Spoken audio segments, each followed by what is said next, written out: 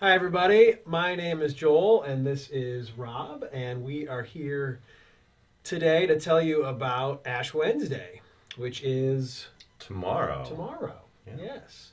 At Ash Wednesday, we receive the imposition of ashes as well as celebrate the Lord's Supper.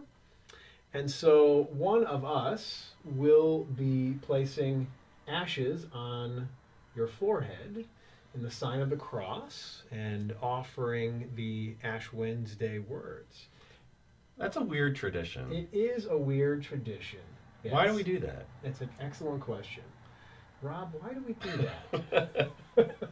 Well, part of the reason we do it is because in ancient Israel, and indeed throughout the ancient church, ash was a sign of a few things. Ashes was a sign of grief. And so when, say, a widow would mourn the loss of her husband, she would cover herself in ash as a sign of her pain, her grief.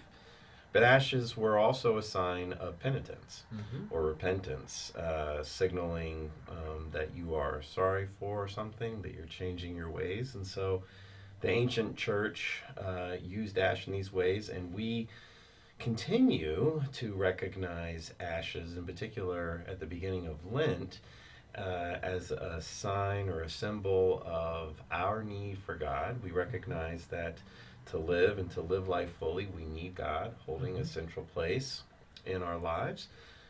We grieve the way in which sin gets in the way of our ability to live the life God is calling us to live. Mm-hmm. And so Ash Wednesday is a recognition of, in many ways, kind of the distance between the lives we lead and the life God calls us to live, and the ashes kind of are a symbol for that.